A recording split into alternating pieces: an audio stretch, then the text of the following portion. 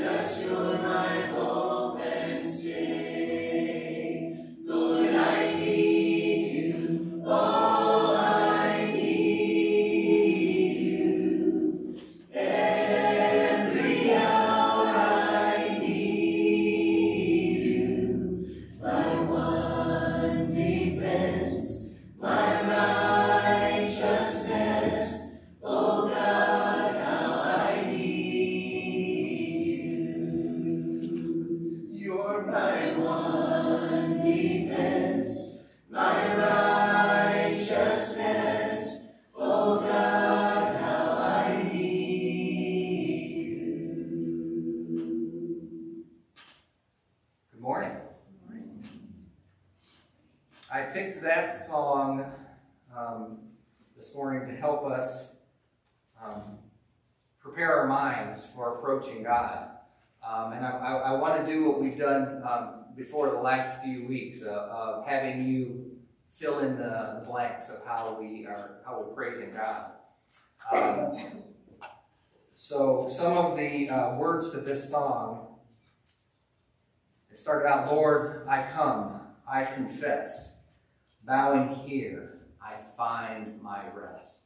So let's add to the words of that song. How do we find rest in God? Lord, I praise you that I can find rest in you because you are blank. If you haven't been here recently, that's an invitation to speak. Lord, I praise you that I can find rest in you because you are what? My Father in heaven. My Father in heaven. The Almighty. The Almighty. Always faithful. Always faithful. Most holy God. Most holy God.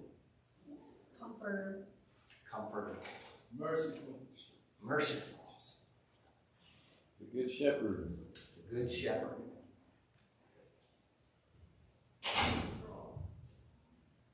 Lord, I praise you because I can find rest in you because you are.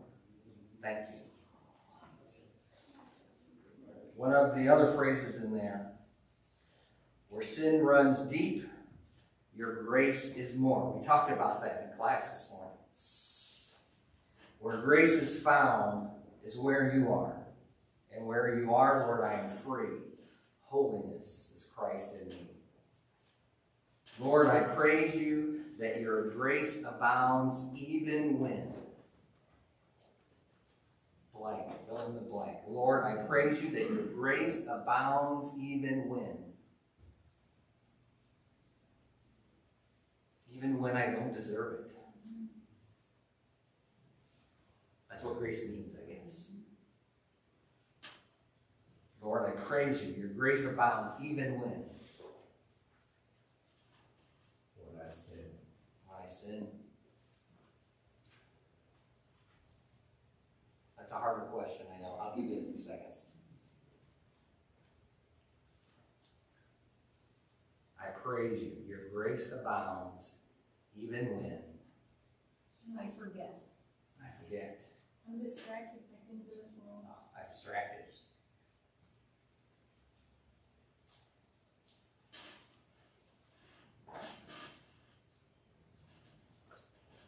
I praise you even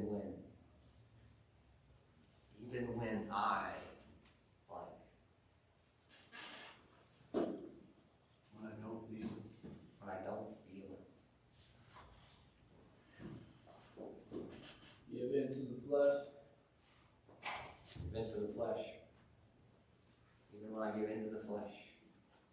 When I'm out of control.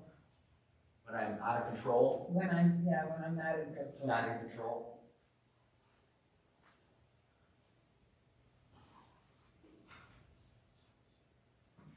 I'm taking this time this morning for us to focus like that because it helps us to turn our minds on Him, right? It helps us to realize our position before Him. It helps us to realize our greatness, His greatness, and our need for Him. Let's go to God in prayer, and then we'll continue singing. Lord God, holy is your name. Holy is your name. Your kingdom come. Your will be done on earth as it is in heaven. Lord, we praise you. You heard our voices for all the reasons that we praise you.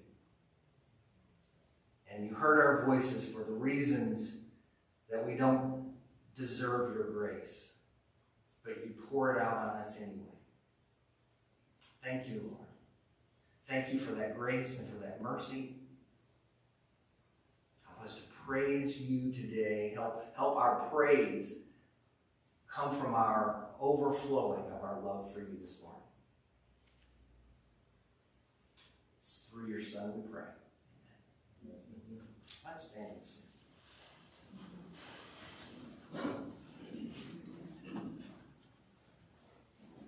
Light of the world. Light of the world, you step down into darkness.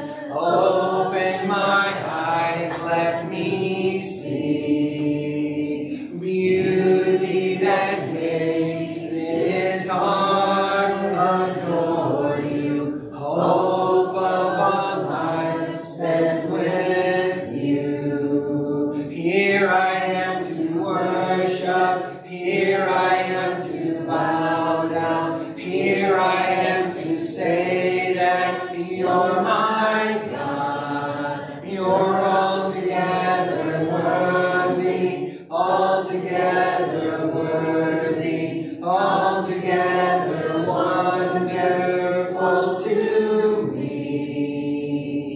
King of all days, oh so highly exalted, glorious in heaven above. Humbly you came to the earth you created, all for love's sake became poor. So here I am to worship, here I am to bow down, here I am to say that you're my God. You're altogether lovely, altogether worthy, altogether wonderful to me. I'll never know how much it costs to see my sin upon that cross. I'll never know how much it costs to see my sin upon that cross. Here I am to worship, here I am to bow down, here I am to say that you're my God. You're altogether lovely, altogether worthy, altogether wonderful to me. Light of the world, you step down into darkness. Open my eyes, let me see. Lord, we come before thee now. Lord, we come before thee now. At thy feet we humbly bow. Oh, do not our soon disdain. Shall we seek thee, Lord, in vain? Shall we seek thee, Lord, in vain? Lord, on thee our souls depend. In compassion now descend. Fill our hearts with thy rich grace. Tune our lips to sing thy praise. Tune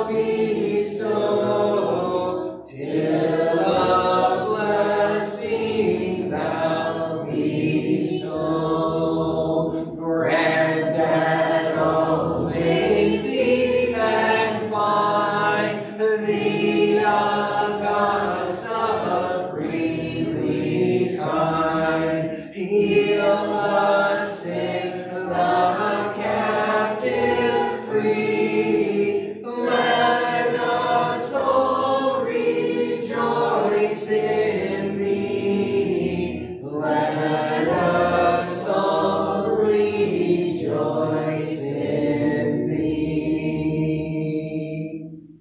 Unto thee, O Lord, Unto thee, O Lord, do I lift up my soul. do I lift up my soul. Unto thee, O Lord, Unto thee, O Lord, do I lift up my soul. do I lift up my soul. Oh my God, I trust in thee. I trust in thee.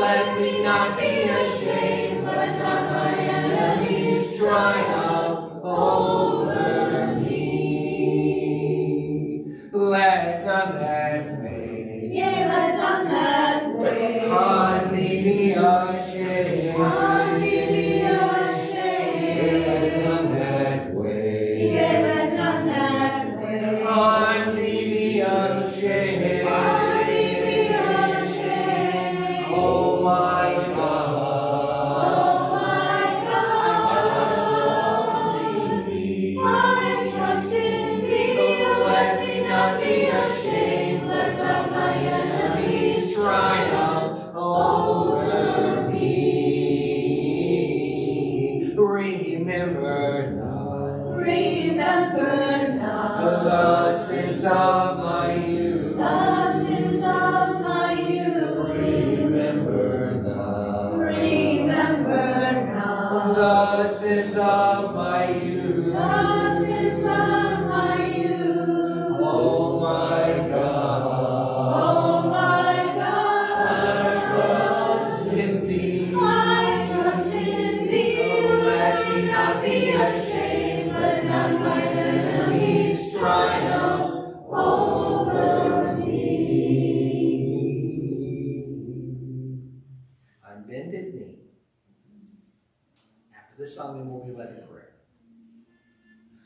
On bended knee I come, with a humble heart I come, bowing down before your holy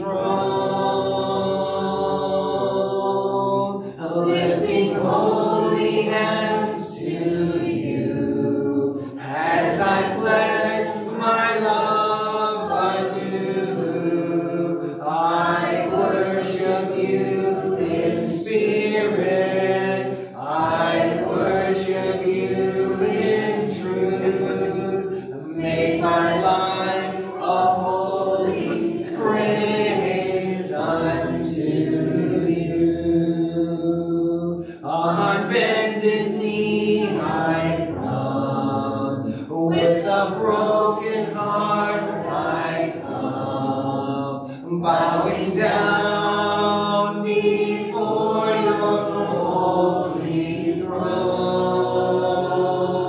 throne. As I look upon your face, show your mercy and your grace. Change my life, O Holy Spirit. Make me fresh and ever new. Make my life a holy sacrifice to you. Let's be seated.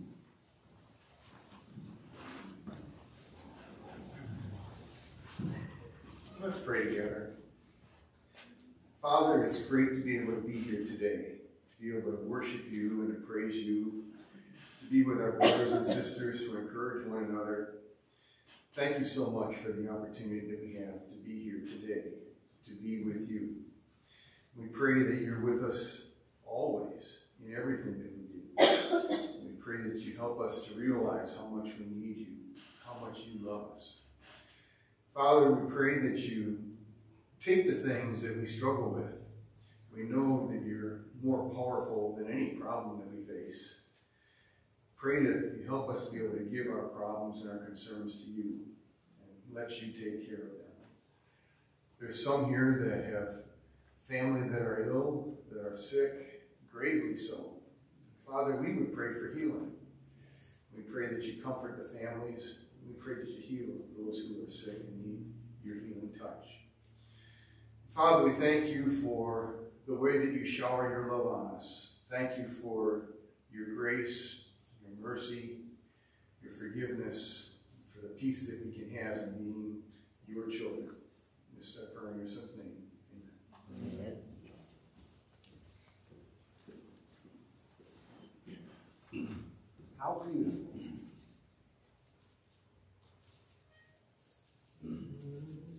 How beautiful the hands that serve the wine and the bread and the sons of the earth. How beautiful the feet that walk the long dusty road and the hill to the cross. How beautiful.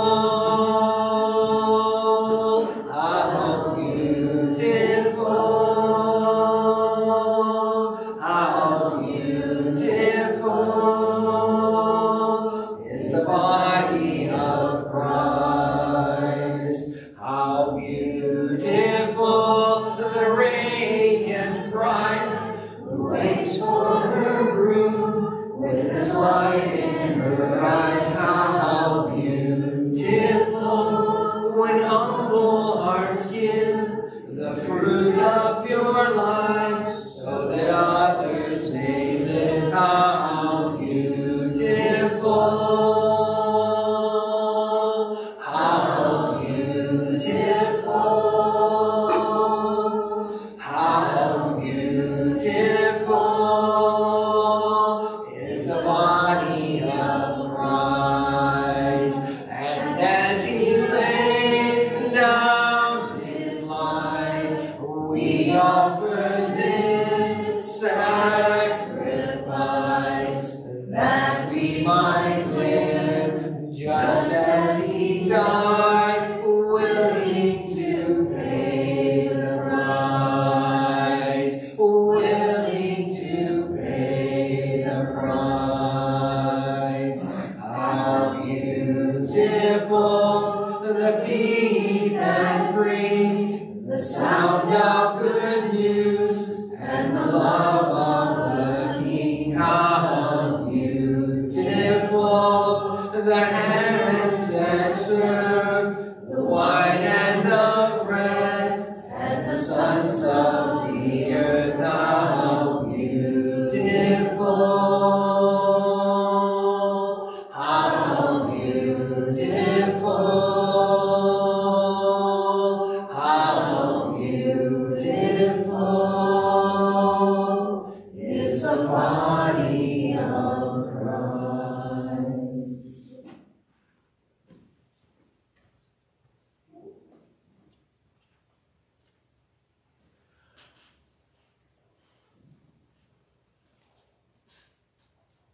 Good morning.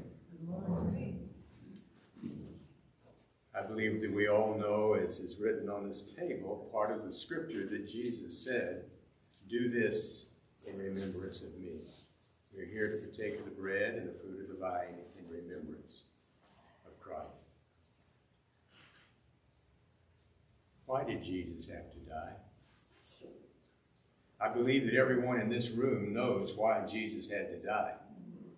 And I believe that everyone throughout the world that meets this morning in the name of Christ knows why Jesus had to die.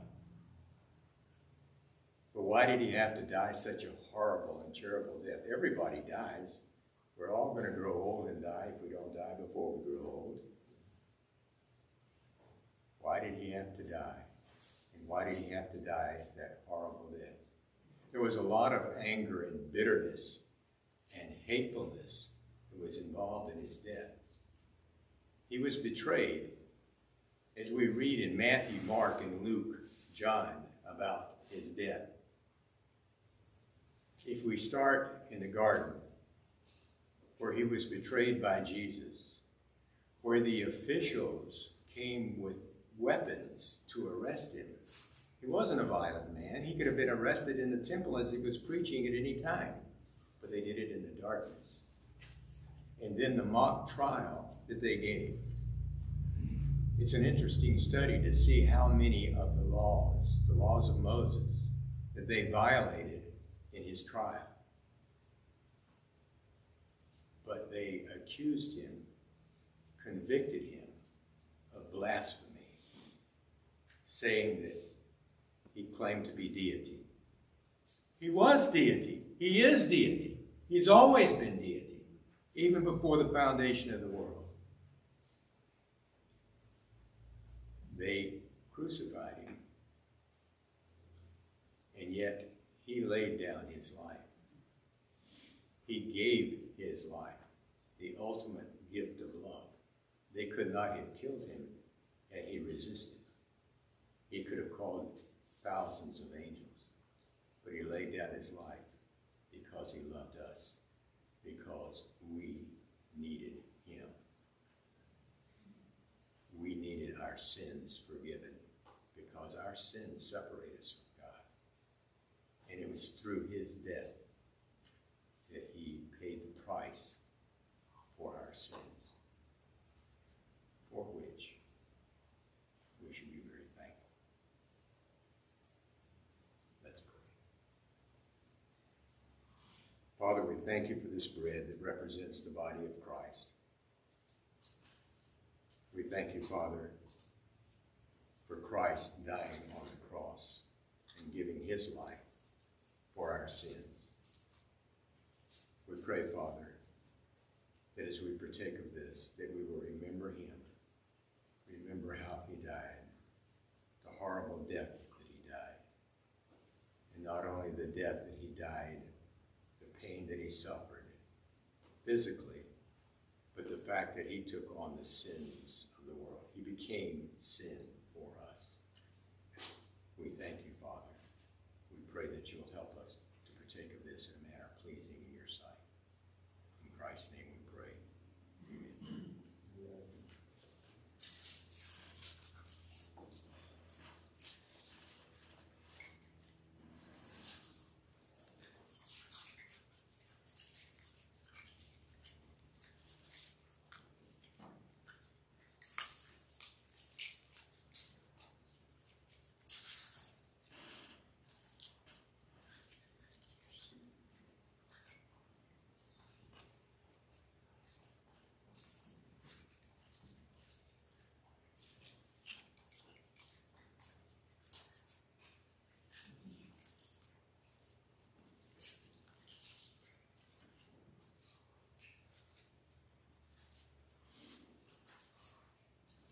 The fact that he died on the cross is not the end of the story. Jesus said that as often as we do this, we do it in remembrance of him. Paul indicated that we show forth his death until he comes again. He's not dead. He died, but he's not dead because he rose from the grave, victorious over death. He died, he arose, and he ascended into heaven. He's there now. He's our king. He's on the throne. But he's coming again. And so we remember him until he comes again. Let's give thanks for the fruit of the vine. We thank you, Father, for this fruit of the vine that represents your Son's blood. We thank you for the blood that he shed on the cross for the forgiveness of our sins. We thank you for his resurrection, victorious over death. We thank you, Father, for him reigning in heaven. And we pray, Father, that we will always remember that he is our King and he is our Savior, and he deserves our love, our worship. And we pray, Father, that we will do this in a way pleasing in your sight. In Christ's name we pray. Amen.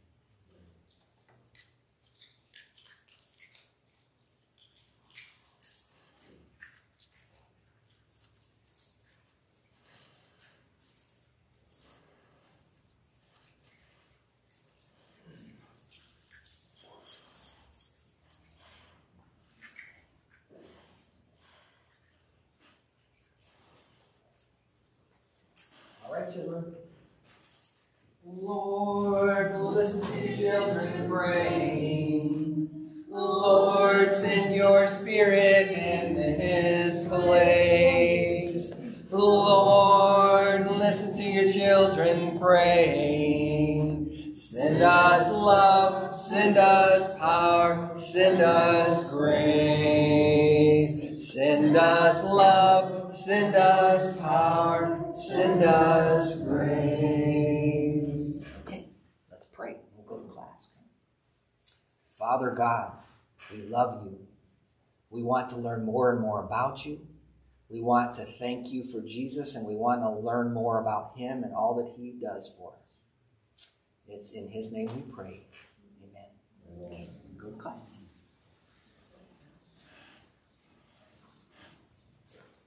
It is well with my soul.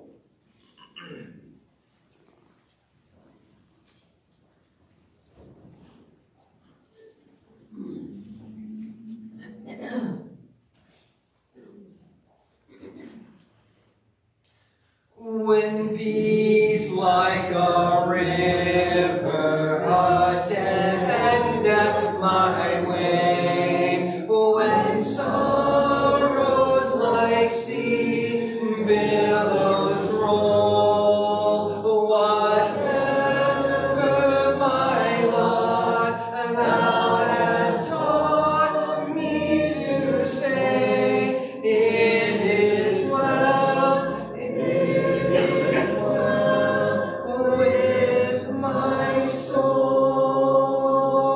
It is well with my soul. It is well, it is well with my soul. My sin, oh the bliss of this glorious thought. My sin not in part, but the whole is nailed to the cross, and I bear it no more. Praise the Lord, praise the Lord, oh my soul. It is well with my soul. It is well, it is well with my soul. And Lord, haste the day when the faith shall be signed, the clouds be rolled back as a scroll, the trump shall resound, and the Lord shall descend. Even so, it is well with my soul. It is well with my soul. It is well, it is well with my soul.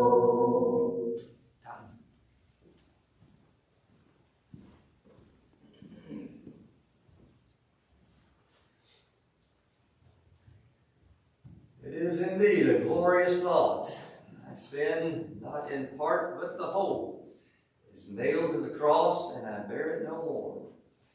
Praise the Lord for that. Amen. It's good to see everyone here this morning. Today we are wrapping up a series of lessons we've been doing on some of the prayers of the Apostle Paul. And as I've said before, we didn't cover all of them. There are others that we could talk about.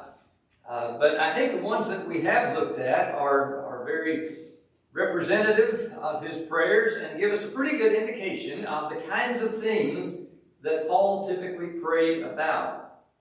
Last week, we looked at his prayer in Ephesians 3, 14 through 21. And there's one more thing about that prayer that I want to point out this morning in just a moment. And then we're not going to spend long in Ephesians 3, but I want to kind of use that as a launch pad to talk about a connection that Paul makes there that I think is extremely significant and that will help us to kind of put a bow on this whole series, because I think it really drives the point home. And then I want to give you a picture from the Old Testament that I hope will give us a way to kind of keep this in our minds so that we don't forget it. Ephesians 3, I'm not going to go through this whole prayer again. We covered that last week, but just notice again that there are two purpose statements that Paul gives in this prayer. The first one is in verse 17, the other in verse 19. He prays that God would strengthen these believers through His Spirit in the inner man, and that God would help them to have the strength to grasp the limitless dimensions of Jesus' magnificent love for them. And the two things that he's aiming for are, number one, verse 17, so that Christ may dwell in your hearts through faith. And number two, verse 19, so that you may be filled to the measure of all the fullness of God. Without going into all of our discussion from last week, those are basically two ways of saying the same thing. Paul's aim in this prayer, the reason that he is making these particular requests, is that he wants these believers to grow into a place of spiritual maturity. Why does he pray that? Well, the one thing that we didn't talk about last week that I want to get to today is how he starts this prayer in verse 14. He says, for this reason I kneel before the Father. For this reason. That ties this prayer into what Paul has written earlier. Now, Paul was a preacher, and like most of us preachers, Paul could go off on a tangent. He does that sometimes in his letters. He distracts himself, and he does that in this very chapter. It's interesting that if you trace the thought, the line of his reasoning, and go back to verse 1 of chapter 3, that's where he actually starts this prayer. He says in verse 14, for this reason I kneel before the Father. But he started the prayer back in verse 1 where he says, for this reason, I, Paul, the prisoner of Christ Jesus, for the sake of you Gentiles. But then that thought trails off, and he goes off and talks more about something else for a while before he finally comes back around to finishing the prayer that he had started. And that's what he does in verse 14. So the reason that Paul had for praying this prayer actually has its basis in chapters 1 and 2. For this reason, in chapter 3, verse 1, points to chapters 1 and 2. Maybe he had in mind everything that he had written up to that point, but at least what comes immediately before chapter 3, verse 1, and that is Paul's discussion of bringing the Jews and the Gentiles together into one new humanity, one new community in Christ. And notice the last paragraph in chapter 2 that he writes right before saying, for this reason I bow my knees to the Father. Consequently, this is verse 19 of chapter 2, consequently, you are no longer foreigners and strangers, but fellow citizens with God's people, and also members of His household, built on the foundation of the apostles and prophets, with Christ Jesus Himself as the chief cornerstone. In Him, the whole building is joined together and rises to become a holy temple in the Lord. And in Him, you too are being built together to become a dwelling in which God lives by His Spirit.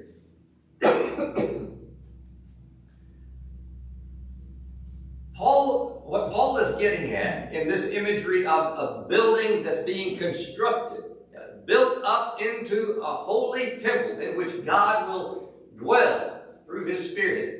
It's the idea of the church coming to maturity. If you want to look at chapter 4, verses 11 through 13, he uses very similar language, and there it's obvious because he actually uses the word maturity. And that's the same thought that you have here at the end of chapter 2. So, if I lost you in all of that detail, here's what I'm getting at. Here's what I'm trying to help you to see about the prayer at the end of Ephesians chapter 3. Paul's thought process goes something like this. Here is God's purpose for the church. God's purpose is to bring His people to spiritual maturity. Now, in light of that, what does Paul do? Paul prays into God's purpose. Paul says, here's what God wants, so I'm going to pray for what God wants. And that's what he does. God wants to bring His church to a place of spiritual maturity, so Paul offers this prayer at the end of chapter 3, stating specific requests that he says the goal of is to bring the church to spiritual maturity. In other words, Paul was praying according to the will of God. He thought about God's will and then prayed that God's will would be accomplished. Remember 1 John 5, verses 14 and 15. And we know that if we ask anything according to His will, He hears us. And we know that if He hears us in whatever we ask, we have the requests that we have asked from Him. That's what Paul is doing. He is praying the will of God. And that's what he does in all of his prayers. And the ones we looked at in 1 Thessalonians chapter 3, and 2 Thessalonians chapter 1, and Ephesians chapter 1, he takes God's purposes, what he knows God's will is, and then he prays about those things. And this is necessary because, as we've been talking about in our Sunday morning class, God's will does not automatically get done in the world. God has bound Himself to the prayers of His people, and that's why He needs us to cooperate with Him in prayer so that His will can get done.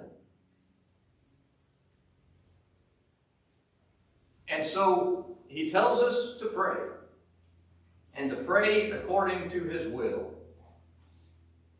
Now, I want to give you a picture from a story in the Old Testament that I hope will help to drive this home and help us to kind of really fix it in our minds. And if it's not obvious where I'm going at the beginning, just bear with me, and I think it'll become clear. 1 Samuel chapter 17, if you want to turn there, this is the very familiar story of David and Goliath. Remember that the Israelites were at war with the Philistines at this time. And each morning, when the two armies would come and face off with one another, the Philistines would send out their champion, this enormous giant by the name of Goliath. And he would come out and would just taunt the armies of Israel and defy them, ridicule them, and he would challenge them every day. Send out your best man, and I'll take them all. And if he wins, if he kills me, then the Philistines will be your servants. If I win, on the other hand, then the Israelites will be the Philistines' servants. We don't have to do this army to army. We can just do this with two men. Just let two of us fight, and we'll settle this matter. And Israel could not produce a single soldier that was willing to take him on. They were all terrified of him. Saul, King Saul, was terrified of Goliath. And so this goes on day after day and week after week. And one day, a young shepherd named David is given some provisions by his father to take to 3 of his brothers who are in the Israelite army. So he hasn't been in the army. He hasn't been around the battle. And so he shows up to give his 3 brothers these provisions that his father has sent. While he's there, he notices what's going on. He sees Goliath come out and give his speech and ridicule the armies of Israel and make this challenge that as he's done day after day. And David is incredulous. What in the world is going on here? Why are you letting this man defy the armies of the living God? Who does he think he is? And why is he getting away with this? Why is nobody taking him on? Well, word gets back to King Saul that David is talking like this, and King Saul sends for him, and he comes, and David, who has no military experience, who's just a shepherd, says to King Saul, "Don't lose heart over this uncircumcised Philistine. I will go take care of him for you." And of all things, Saul actually lets him do it. He allows him to go and fight this Philistine giant. He gives him some armor, but David sets that aside. He hasn't tested that armor. And so he just goes and finds his sling and 5 stones. And that's where we pick up the story in verse 41. Meanwhile, the Philistine, with his shield bearer in front of him, kept coming closer to David. He looked David over and saw that he was little more than a boy, glowing with health and handsome, and he despised him. He said to David, "Am I a dog that you come at me with sticks?" And the Philistine cursed David by his gods. "Come here," he said, "and I'll give your flesh to the birds and the wild animals." David said to the Philistine, "You come against me with sword and spear and javelin, but I come against you in the name of the Lord Almighty, the God of the armies of Israel, whom you have defied. This day the Lord will deliver you into my hands, and I'll strike you down and cut off your head. This very day I will give the carcasses of the Philistine army to the birds and the wild animals, and the whole world will know that there is a God in Israel. All those gathered here will know that it is not by sword or spear that the Lord saves, for the battle is the Lord's, and he will give all of you into our hands." What I want you to notice here is David's perception of what he's doing. David is not fighting Goliath because of a personal offense. He's not fighting Goliath because primarily Goliath has insulted the armies of Israel. David is going to war with Goliath because Goliath has defied Almighty God. Earlier in the chapter, he says, back in verse,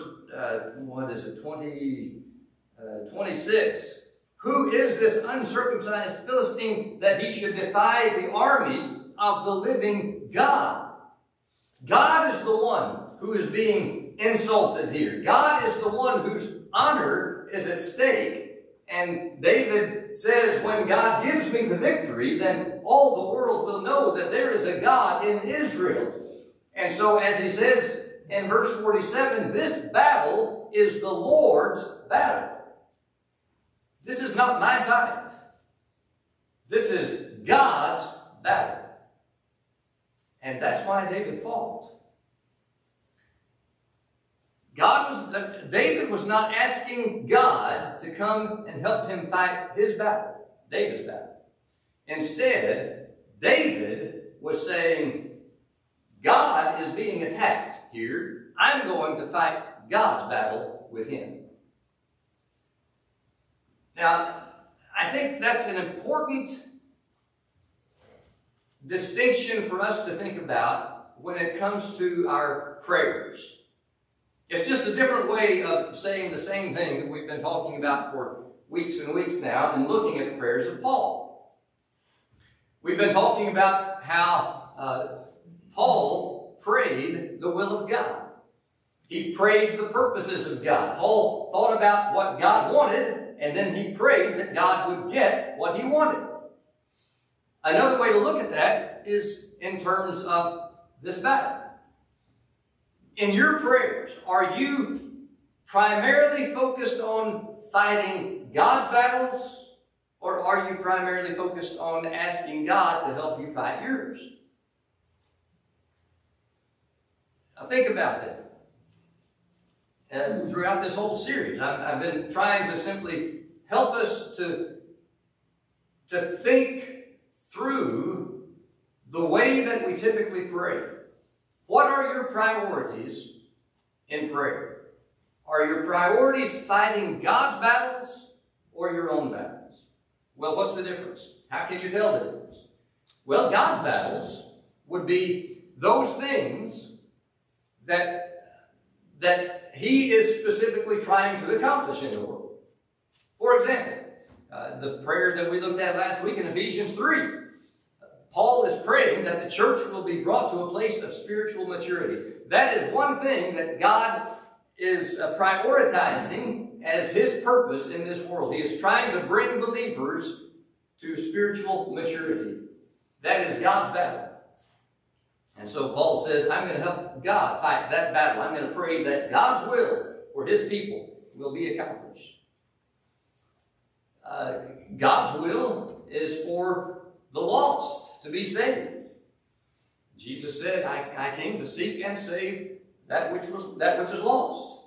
And so when we pray that sinners come to know Jesus, we are fighting God's battle. That is in line with His purpose, right?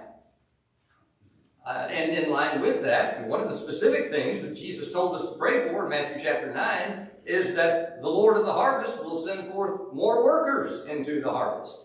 And so that's important because that facilitates more people being saved, more people coming into the kingdom. That's fighting God's battle. God wants to send out more workers into the harvest. God wants more people to be saved and to come into the kingdom. Those are examples of God's battles that we can help Him fight in prayer. What would be some examples of our battles? I might pray about a situation I've got at work. For example, let's say I'm an engineer. Some of you are. And I've got an assignment that is giving me all kinds of trouble. I might pray that God will give me wisdom and insight. Help me, Lord, to do a good job with this assignment and to figure this out. Or I might pray about my kids and their schooling. Maybe they're struggling with their grades in school. And so I pray, Lord, help my child to learn what he needs to learn in school and to keep his grades up. Or maybe I pray that my daughter is able to get into the college that she wants to go to. Maybe I've got a financial problem, and I'm praying that God will send me some money. Help me with this financial issue that I've got. Those are examples of personal concerns that I might have that don't necessarily directly impact the kingdom of God, but they impact me, and I'm concerned about them, and there's certainly nothing wrong with praying about those things. The Lord wants us to bring our concerns to God, and He is a loving Father, and He wants us to lay our cares at His feet. The issue is, which is our priority? Is it our priority? What do we spend most of our time praying about in your private prayers? Do you spend most of your time praying that asking God to come help you fight your battles and deal with your concerns, your personal issues and problems and things that are troubling you? Or do you pray primarily for God's will to be done? Is it about God's battles or your battles? You know, in Matthew chapter 6, after talking about the sin of worry and not having trust in God for Him to take care of our needs, our food and our clothing and the things that we need to live, Jesus says in verse 33, but seek first the kingdom of God and His righteousness. And if you do that, then all these other things, the food and the clothing, the necessities of life, the things that you need, those will be added to you. Your job, Jesus says, is to seek first God's kingdom and His righteousness. If you do that, if you put the kingdom and God's interests above your own, even above your own necessities, make that your ultimate priority, then God will have your back. God will take care of you. He will make sure your needs are provided.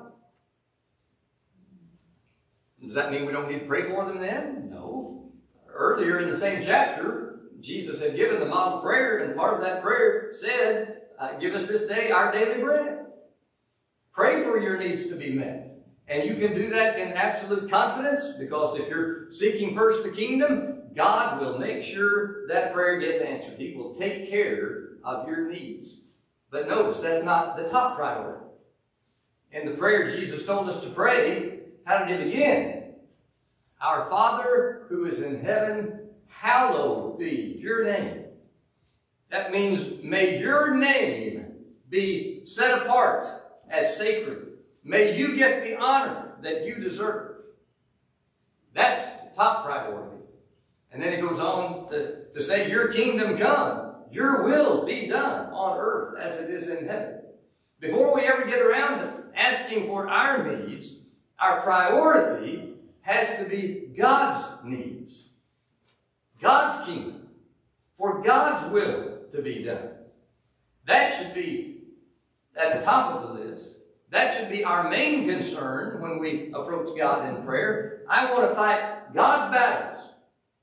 I want to see God's will accomplished in the world.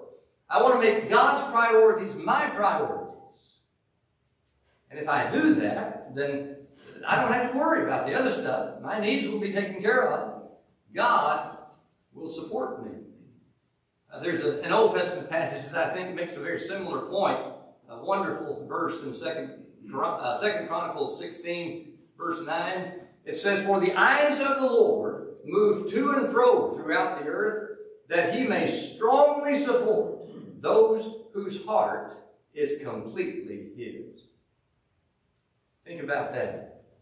It's like God is on a quest, looking all over the world for those people, those few people who are absolutely sold out to God and are 100% committed to putting Him above everything else. People who are not lukewarm, they're not half-hearted, they're not divided in heart. They are wholeheartedly committed to God and seeking Him above everything else. And God says, when I find someone like that, someone who puts my interests above their own interests and seeks my kingdom above their own kingdom, I will strongly support that person. And that's a wonderful promise. Kind of like Matthew 6:33, I believe. But what I want to ask you to do this week, in light of all of that, is to just, again, think about your own prayer life. If you got a bulletin, there should have been an insert, a half page in there, with two sections, God's battles and our battles.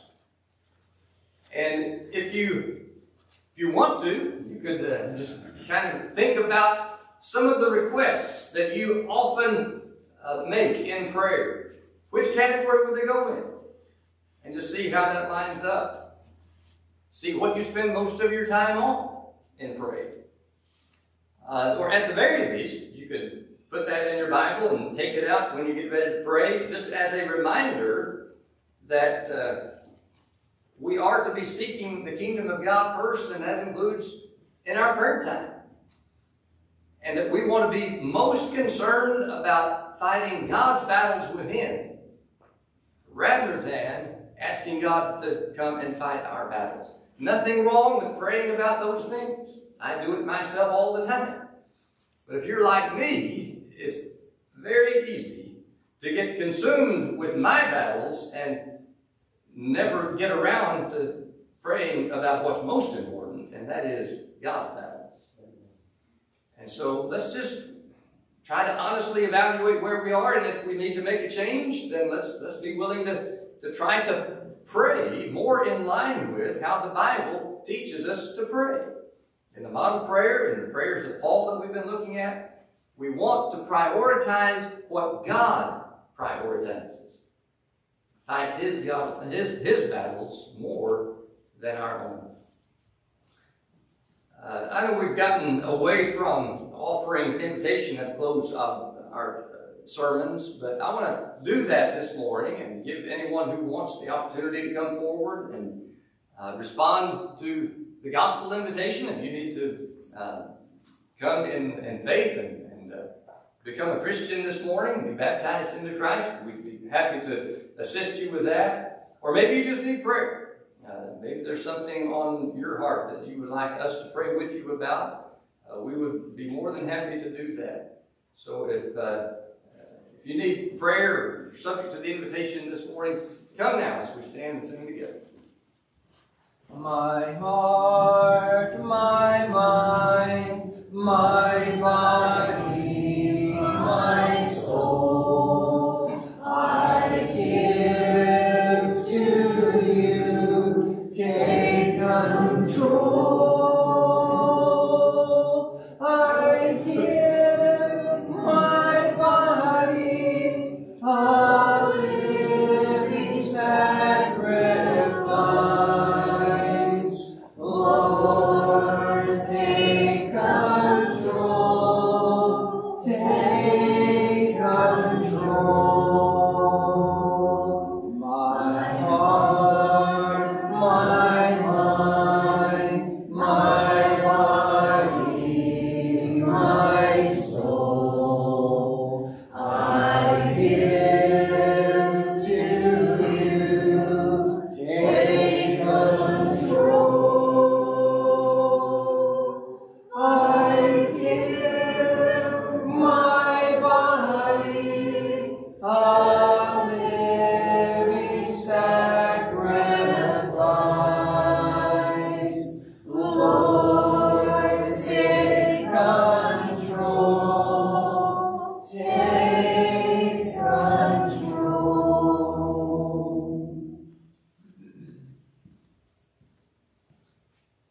Well, if no one else has a prayer request, I've got one. I mentioned last Sunday that God had recently highlighted a couple of sins in my heart that I still need to deal with. One of them was pride, and the other was selfishness. And so I've asked Mike to just pray, help me fight one of God's battles this morning by praying that God will help me to put to death the pride and the self-centeredness in my heart. So, Mike, if you would. Randy and John.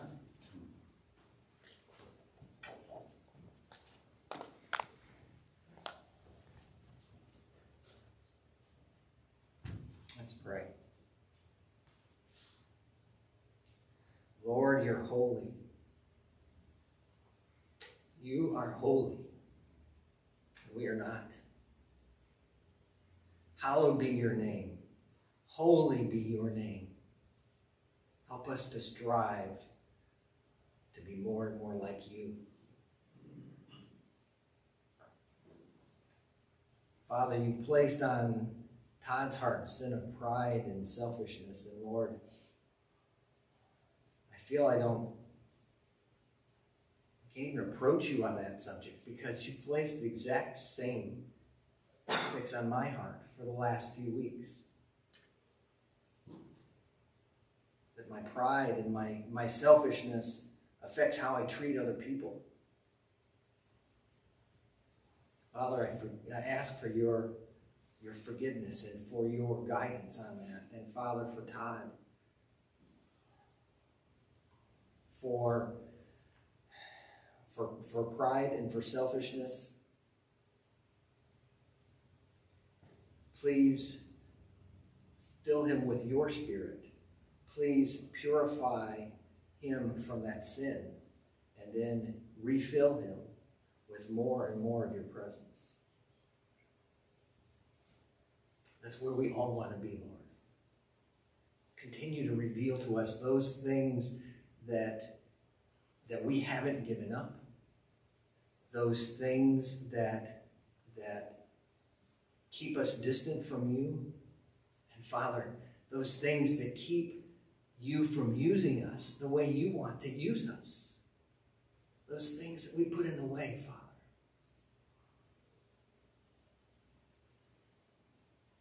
Purify us, refine us with that refining fire to burn off those things that don't belong. Leave behind your pureness, your greatness, your Spirit. Fill us. Fill us more and more. Father, we believe. Help our unbelief. It's my prayer this morning. Through Christ we pray. Amen. Amen.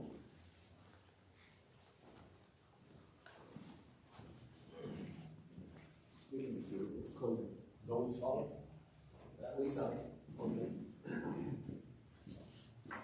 Just a few things. See the bulletin if you want to see activities that are happening. This morning, we have road cleanup. See Johnny if you can help. He'll tell you where to meet. I have the card from Orion, and it reads, "To my Lake Orion Church," you can be seated. "To my Lake Orion Church, I want to take this time to thank you all all of you who have sent cards with those great words of encouragement.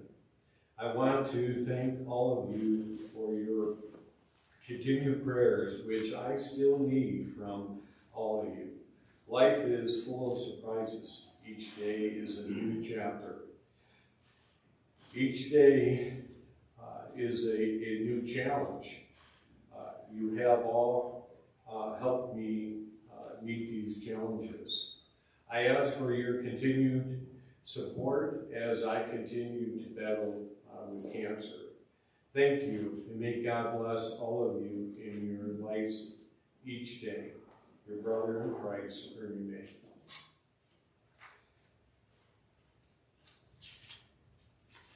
I have a note, Philip and Jen Livingston, they asked,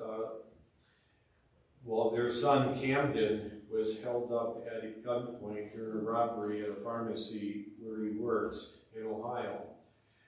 Please pray for his mental health, his physical recovery, and that this softens his heart towards God. They are with him today, and we pray for their safety as they travel as well.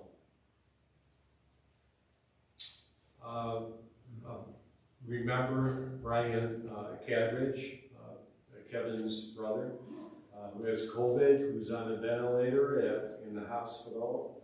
We've been praying for him and their family this week. Continue for your prayers. I also have an associate at work, Mike Norman, who's in the exact same situation in the hospital on a ventilator, and they don't know which way his life is going to go at this time. So continue prayers for Orion as well, for his treatment and just the struggles with the treatment that he's having. Keep in mind the family of Billy Yates, again, Sonny and Joy's nephew who passed this past week, and for their family in Texas. And then Julie, Kim Mora's sister, who has stage 4 cancer. We've announced that before, and we need to keep her in our prayers. Our sister Mary Tori, who has stage 4 cancer, who is getting some more treatment, some treatment that is more difficult, and we need to keep her in our prayers. Lori, Holly Deal's sister as well, who has cancer. We need to keep her in our prayers. Deb Brabo, her aunt, is in hospice and in fragile condition. Don Bone, we talked to Don this morning. His brother's wife, Mamie Bone, died this past week in Texas. Nell Bone is not feeling well, and that's why they're not here today. Also, for Will Vaughn, who continues to have some difficult situation with his passing lawyer. Boy, we have a lot of people to pray for in different difficult, very difficult situations. Health, as well as other issues. But we are distracted by different things that the devil throws at us. And our Lord tells us that we're here for a short period of time. And how we deal with the temptations and the distractions makes a big difference. How we let things in our life pull us away from relationships, and worse, from God. So why don't we go to God in prayer, asking for His forgiveness and for His help, so that we can be the soldiers He expects us to be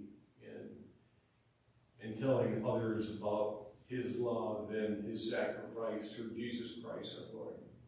Let's pray. Father, we thank you for this day. We thank you for just the opportunity to worship you in spirit and in truth, and to kneel at your throne humbly and submit ourselves to you, saying we've sinned. And we let things take us away from our love from you and the love that we should have for one another. We are distracted.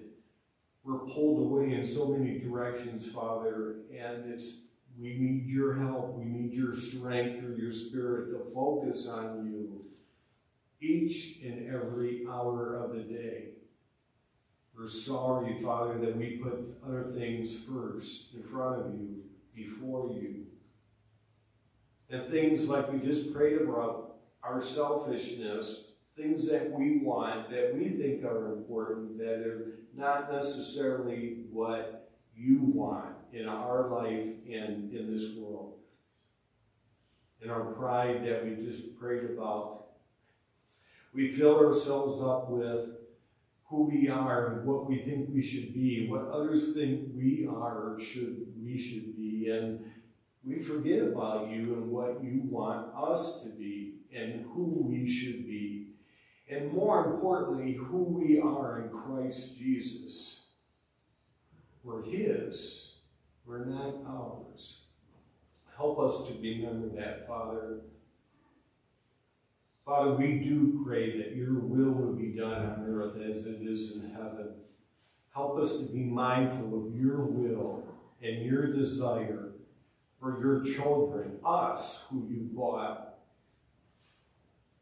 Help us to be mindful of what you're doing in this world and what you want accomplished. Help us by telling us how we can be a part of that. How can we be a part of your mission and your desire for your kingdom? Father, we pray for our brother and sister Phil and Jenny as they're with their son Camden. We're sorry that he was in a situation where there was a robbery, and we just pray for his mental health, for him to be overcome that situation he was in, for his physical recovery as well. Father, we don't know how hurt he is, but we know that you know, and we pray that you'll bless him to his needs. Be with Phil and Jenny as they love on their son and care for him, and we pray for their safety as he come back. Father, we've been praying for Brian all week, Cadrish and his family, and Father, we know he's in a critical situation. We pray for Mike Norman as well, both of them in the hospital with ventilators, and Father, we know people have overcome this COVID disease, even at this point. We pray, Father, that your hand will be on both of these men, and that you will give them the health that they need to overcome this disease. Father, we all been fighting it, and we pray that we just don't take it for granted, that we will be careful and not help the spread of this virus. We're thankful for the vaccine that's available, Father, for us, and the other means to keep ourselves safe. Thank you for that protection. But Father, be with these families as they support their loved ones. Father, we love Ernie. He means a lot to us, and we pray that you'll continue to be with him, that the treatment that he takes will help his attack the cancer that's throughout his body. And Father, we pray for just the ease of the situation, of the sores in his mouth from this radiation or from the chemo that he's taking, Father, and we pray that you'll heal him. Heal him 100% and bring him back to us. He's one of your soldiers, and he loves you greatly, Father. And there's more work to do. Father, be with Jenny and Caitlin and all their family. And Father, we pray for Joy and Sonny, the nephew, Billy Gates, who died this week, and we pray for their family as they mourn for their loved one. Comfort them, Father, like you're the only one that can. Help them, Father, as they have separated now because of this death. Be with their family. And Father, we continue to pray for Kim Mora's sister, Julie, and her battle with cancer. We pray for her healing and her treatment, that it will go well. If it be your will, Father, bring her back to her much wanted health. And our dear sister, Mary Tori, who we see week in, week out, who's fighting cancer as well, and the treatment that she's taking is more severe and stronger, and Father, we just pray her body can handle it, and it will wipe out the cancer in her body as well. Same with Holly Beal's sister, Lori. We pray for her treatment as she battles cancer. Be with Deb Bravo as she continues to help her aunt, who's in hospice, and I'm sure who's fragile, and Father, we just pray that you will comfort her and her aunt, and be with Deb, who has difficulties as well as she cares for her aunt. Father, we pray for the mourning for Don Bones' brother's wife, Mamie, who passed this past week. We pray that you'll bless their family as they mourn for the loss of their loved one. Be with our sister now as she's not feeling well. We pray that there's nothing serious and she'll be back with us. And pray for her healing. And our brother Will Vaughn, Father, who's found himself in a difficult situation with his past employer. Father, we pray for your will be done in that situation, that the truth will come forth and everything will go well if it be your will. Father, we have many gone today and they're traveling, and we just pray, dear Father, that you bring everyone back to this place to their home safely. Boy, there's a lot of people hurting, Father, and there's so many more. But we pray this. We pray for good health, for strength, so that we can go out in our different areas and proclaim your word, proclaim the good news of the gospel. That's why we pray for health. That's why we pray for comfort. Because as we pray today, Father, that we know our lives are short and they're only for a little while, and that we will come to a point where we will depart. So the work needs to be done, and we need to do it soon. We need to do it now. So give us boldness, give us vision, give us the strength, and give us the words through your Spirit so that we can do your will here. Father, lastly, we just pray that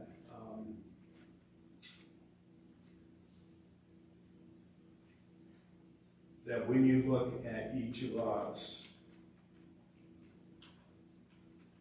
you see Christ. We know you do, and you said you will, but we pray that you will be pleased on how we're living our life, because we do want to come home.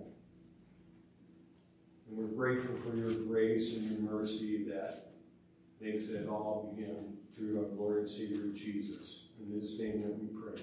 Amen. Amen.